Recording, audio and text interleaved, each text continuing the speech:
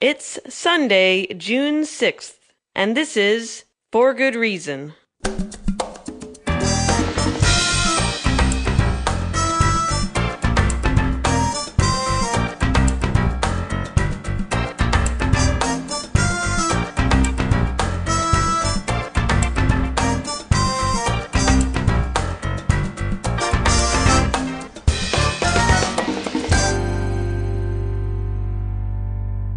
Welcome to For Good Reason. I'm DJ Grothy.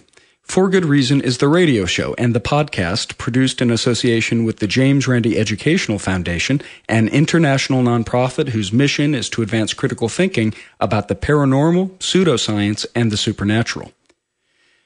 My guest this week to continue the conversation from last week is Massimo Pigliucci. He's professor of philosophy at the City University of New York.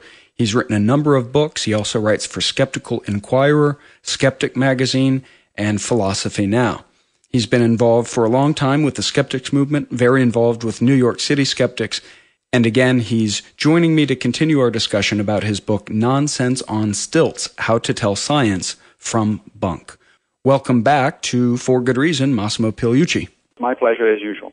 Massimo, this is an excellent book. I want to begin by broadening our discussion away from just talking about who's an expert and how we decide who an expert is, and talk about science in general and faith in science, or buying into science too much. Maybe you object to the phrase faith in science. Do you think that we believe in science too much or too little? In the academy, so you have postmodernists who, as radical skeptics of all knowledge, they think of science as just one mythic narrative among many others. But you also find folks in the academy who are not just scientific, but whom I would refer to maybe as scientistic. They think that every question is ultimately a scientific question and that only the truth of science will set us free. So in those two extremes, where do you come out?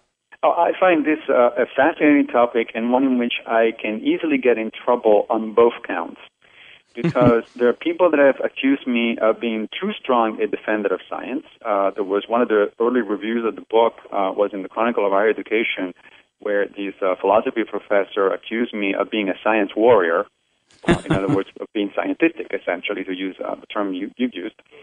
But at the same time, several reviews and commentaries on blogs, especially in the atheist culture, they accuse me of not being enough of a supporter of science and being too critical of certain public figures in science and how they present science to the public. So apparently I got it wrong on both sides. But the idea is that, once again, the situation is actually fairly complicated. And the answer to your question, do we trust science too much or too little, is both. Two of the chapters in the second half of the book are about the so-called science wars. And the first, which is never-ending discussion about whether science, what's the relationship between science and religion, science and the humanities, and so on. So you think the answer is some sort of Goldilocks formula. Don't trust science too much nor too little, but just right, just the right amount. So exactly, and there are two chapters in the book that have exactly those titles. Do we trust science too much, and do we trust science too little? Mm-hmm. And those chapters get into, on the one hand, the long and somewhat amusing history of scientific blunders. I mean, scientists got it wrong a lot of the time. And some of those times actually had significant impact on society. I mean, I go into some detail in the discussion of the history of eugenics, for instance, which was not just bad science, badly done, but it actually affected the lives of tens of thousands, hundreds of thousands of people in the United States. People don't realize that eugenics really got its start in the U.S. and later in Nazi Europe, rather than the other way around. Exactly. So there are those examples, which are, of course, cautionary tales about science, and in particular about what happens when science gets it wrong in terms of science policy. But on the other hand, there is also the fact that not enough Americans understand and trust science as much as they should. And this goes back, of course, to the discussions that we have had about vaccines and climate change and so on and so forth. So ironically, we have this really interesting situation where, in some sense, our society trusts science too much. and it yields too much power to science. And in some other sense, we don't trust it enough. So not only it's a question of finding the right middle, it's also a question of finding a more nuanced, more complex understanding of what science is and how it works. And the question is which science to trust, because there are these debates within science, and if you're a non-scientist, you have to figure out who is right, and that's the discussion we had about experts and figuring out who the right experts to listen to are. That's right. And, for some scientific debates, it doesn't really matter to most of the rest of us, right? So, frankly, whether string theorists or loop quantum theorists are right about the ultimate theory of everything probably makes very little difference to most of us. But whether there is a connection between autism and vaccines or HIV and AIDS, yes, that does matter. And there we do want to develop a good understanding of science. So in evolution, yes, buy into evolution, even if you don't know who's right, Dawkins or Gould, on punctuated equilibria and all of that stuff. So that's right. The small skirmishes, fine. If you're not an expert, you're kind of giving people a pass on that. They can ignore that. But the overall, the bigger picture, that's kind of your call for people just to learn more about science. Correct. And what you mentioned, Gould versus Dawkins, which of course has been one of the great, in some sense, scientific debates of the latter part of the 20th century. But as you pointed out, really, as far as the general public is concerned, was a minor debate on some minor issues about the scope of natural selection versus other forces in evolution. I mean, those things are interesting to scientists. They don't really change the big picture, which is, yes, we did evolve. Yes, we are closely related to other primates. Yes, natural selection is a major mechanism by which evolution occurs. And it is disingenuous, for instance, of creationists and intelligent design proponents to point to those disagreements among scientists and say, they disagree among themselves. They don't know what they're talking about. Right. That's simply a willful misconception or misrepresentation of what science is and how it works. Massimo, I want to talk about fringe science versus pseudoscience. You don't really get into some of the, I think, interesting fringe science topics in your book because you're really talking about bunk, but seems to me we shouldn't be against fringe science on the cutting edge, since that's where all the advances are coming from in science. But many skeptics dismiss some areas of fringe science, say transhumanism or life extension technologies, as pseudoscience, but instead they're just on the fringes of science, right? So I give fringe science a little more of a pass in that way. Yes, to some extent you're correct. I mean, the problem, of course, with fringe science, or even if you don't want to use the word fringe, with the frontiers of science themselves, right, is that, likely, if you look at the historical record, likely most of those ideas are going to turn out to be wrong. And the problem is, of course, that while those ideas are developed, we don't know. Some of those ideas may very well turn out to be correct, and we'll all enjoy the benefits of it, and most of them will turn out to be wrong. So the question about fringe science is really, where do we place our best bets? Now, let's talk about transhumanism, for instance, for a minute. Now, there are several notions there that I think are perfectly reasonable, several others that I think are not quite that reasonable, and then there are some issues that don't deal at all with science, but are more a matter of ethics. So briefly, let me give you a couple of examples. Well, and first, for our listeners, we'll define transhumanism, which is almost the faith in future technologies to ameliorate social and human problems and to radically extend our life expectancies and to kind of connect us with computers so we'll be kind of cyborgs and all this science fiction stuff. There are thinkers who say it's actually impending science fact.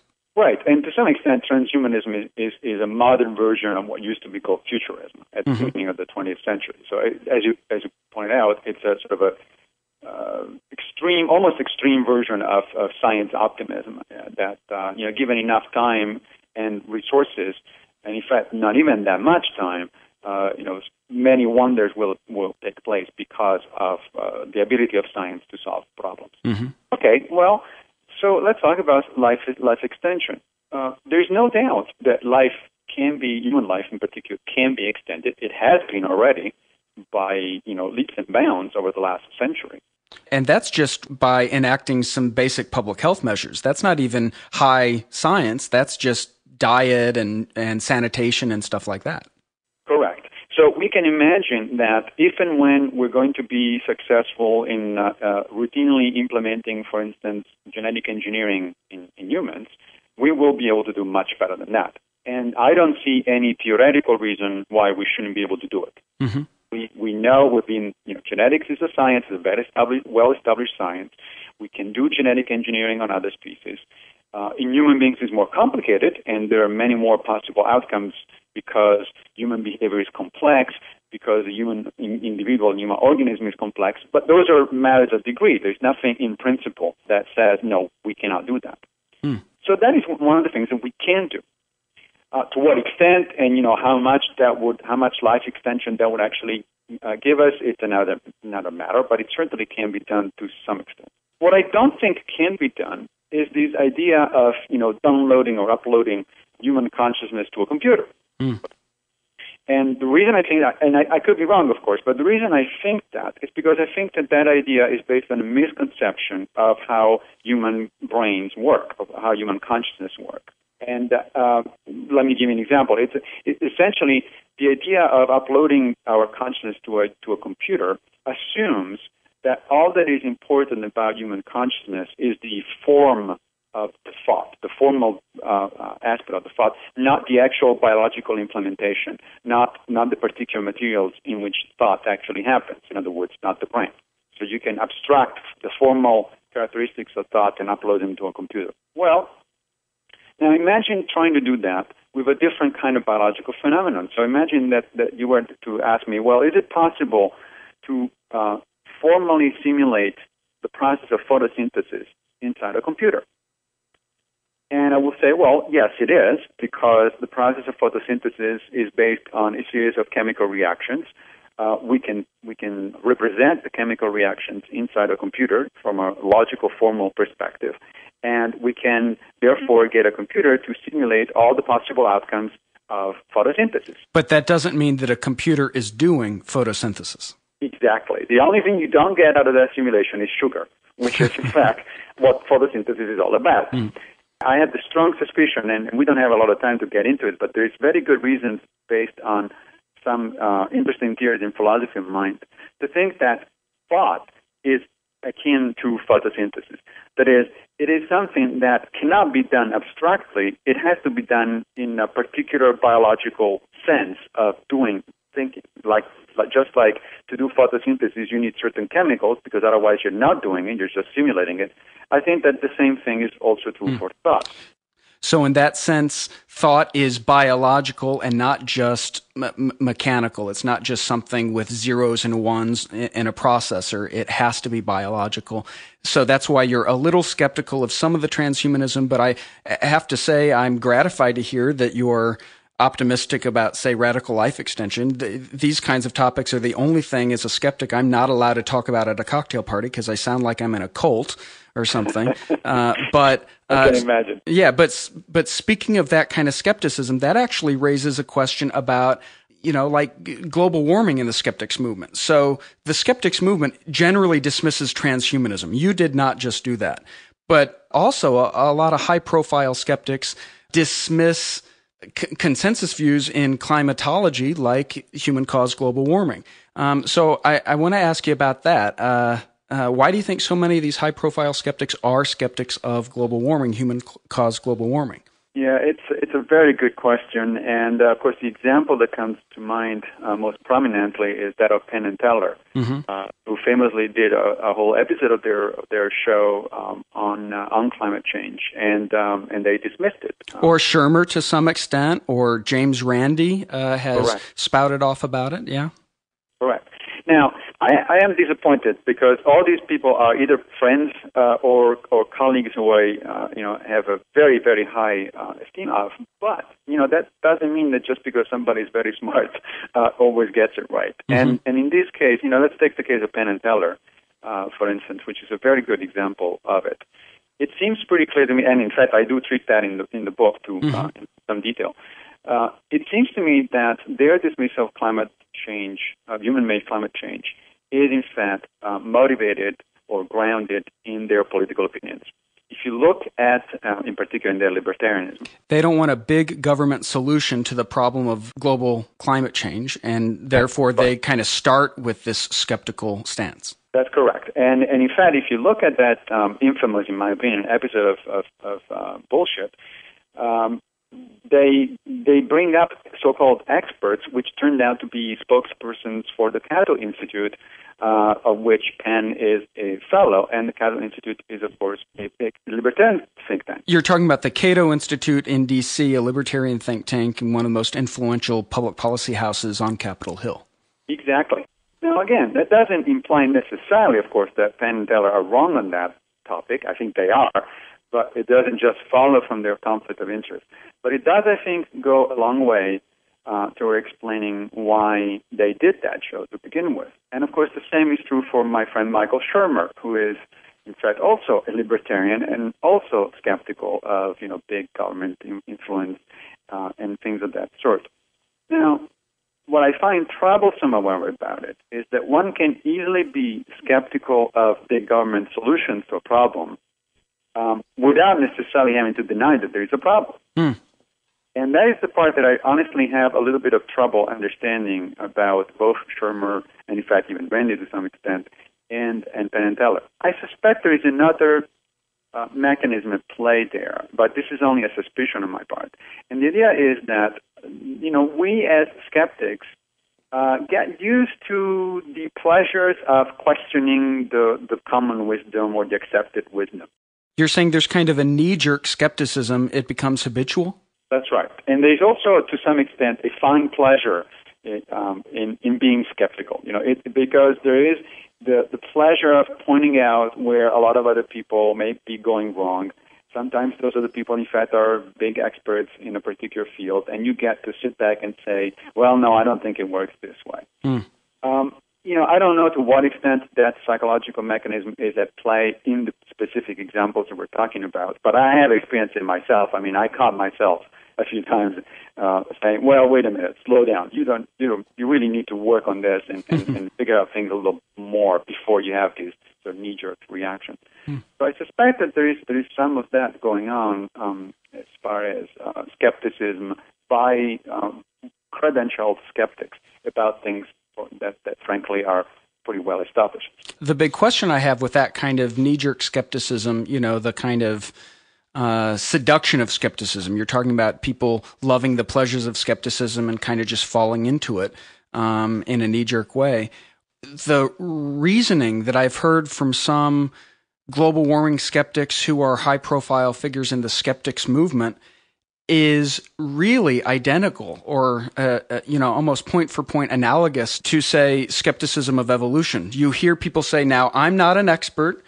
This is just my opinion. I haven't studied it. Randi himself kind of spoke this language. He said, I admit that I don't really know this topic, but I'm a skeptic. So you have a lot of people who deny evolution who say, admittedly, I'm not a biologist, but on the face of it, it just doesn't seem like that's explanatory, right? That's a great point, and I think that point really goes straight to the heart of what it means to be a skeptic. Ever since I've been active in the skeptical movement, which the last 13 years basically since I originally moved to Tennessee, and I got involved in the evolution creation wars, I thought that being a skeptic meant two things.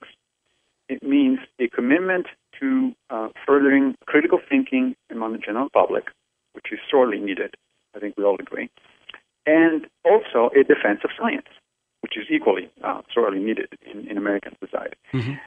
It does not mean that all of a sudden somebody with no technical background can become a general arbiter of scientific disputes.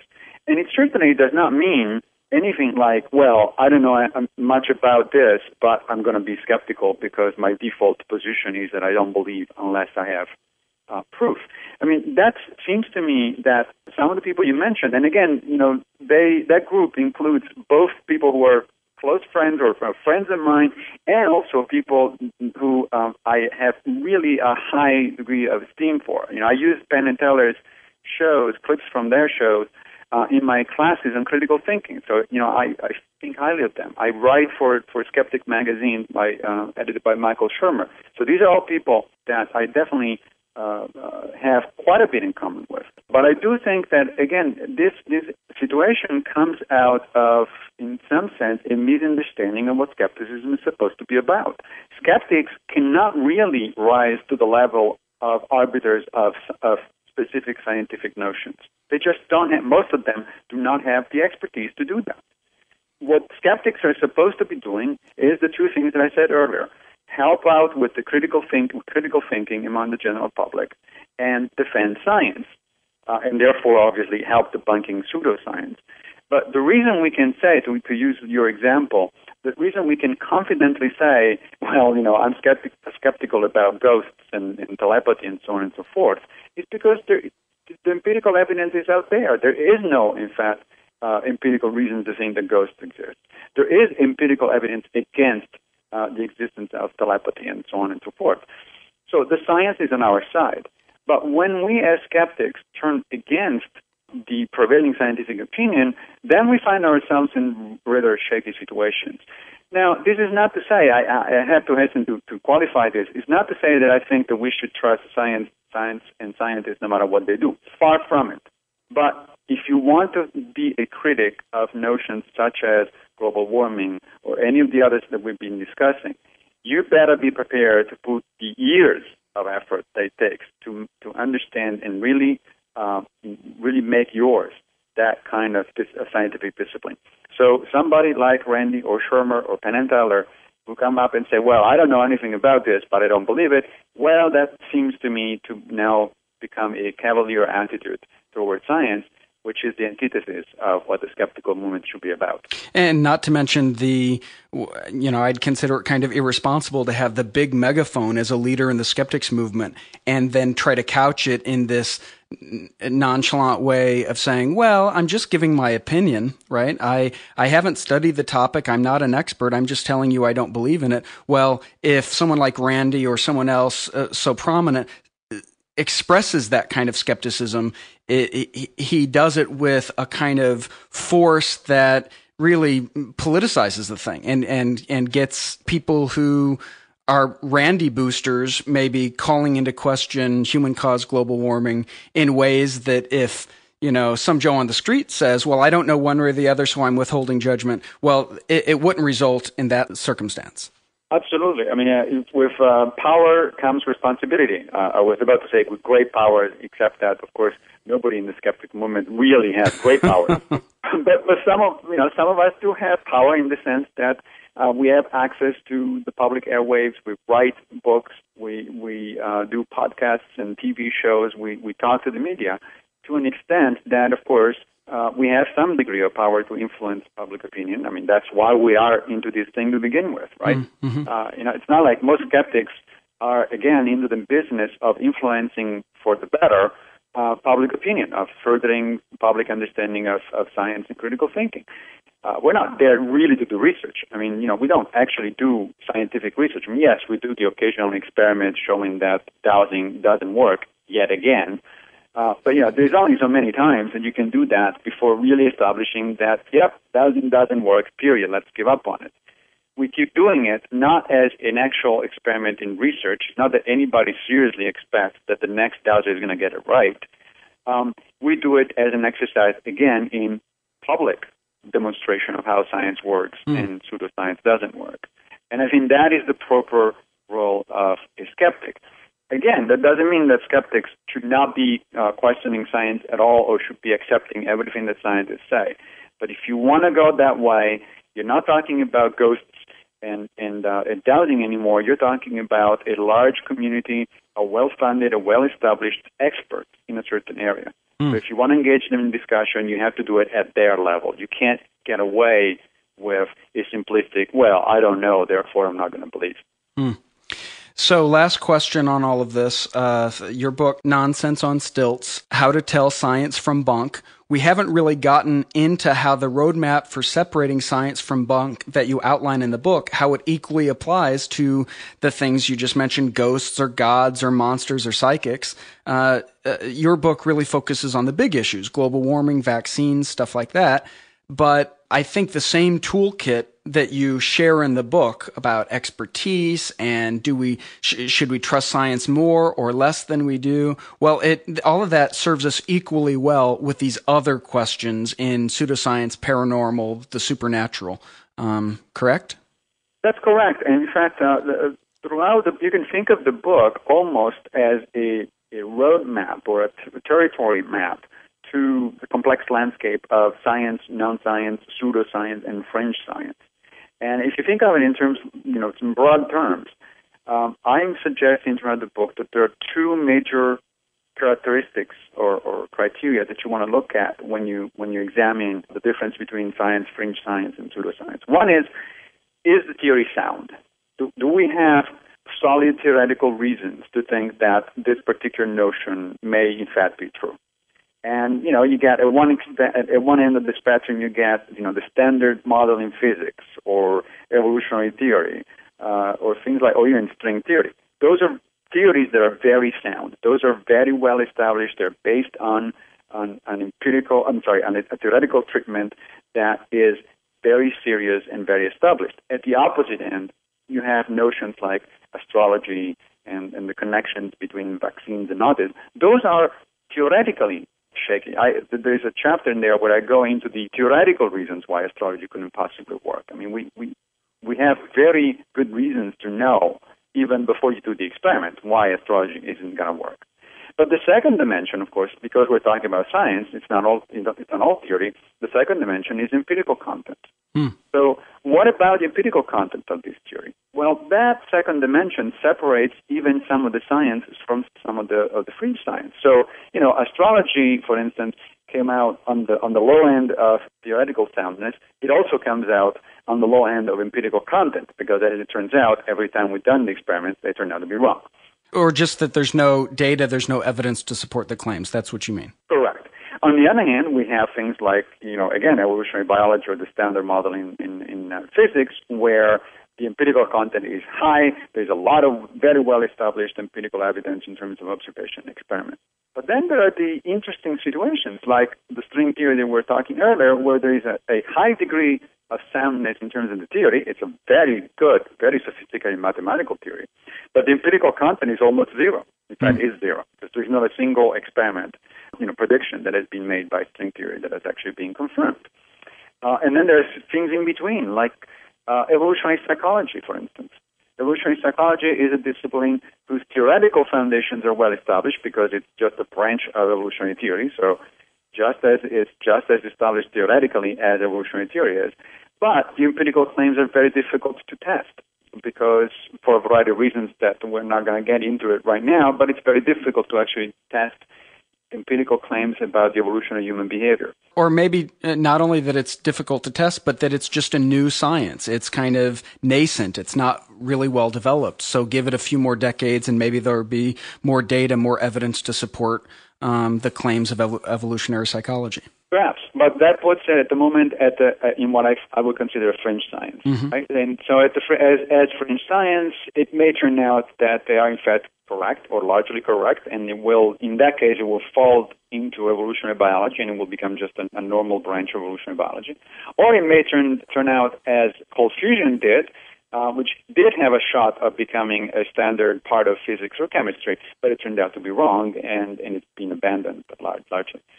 But it's a very complex landscape which depends on the combination of soundness of theory and empirical content. And that's what makes it, I think, fascinating. It's not easy to tell where a particular theory lays, because you have to actually look at a series of issues that deals with the core foundations of what it means to do science.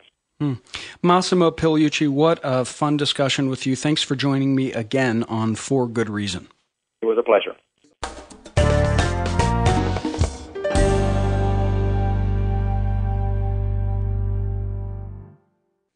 Thank you for listening to this episode of For Good Reason. To get involved with an online conversation about today's show, join the discussion at forgoodreason.org.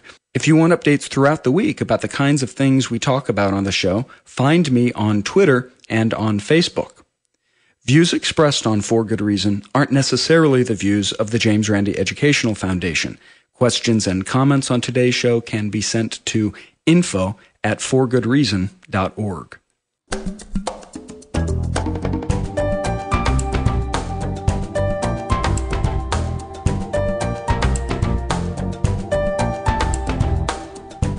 For Good Reason is produced by Thomas Donnelly and recorded from St. Louis, Missouri. For Good Reason's music is composed for us by Emmy Award-nominated Gary Stockdale. Christina Stevens contributed to today's show. I'm your host, DJ Grothy.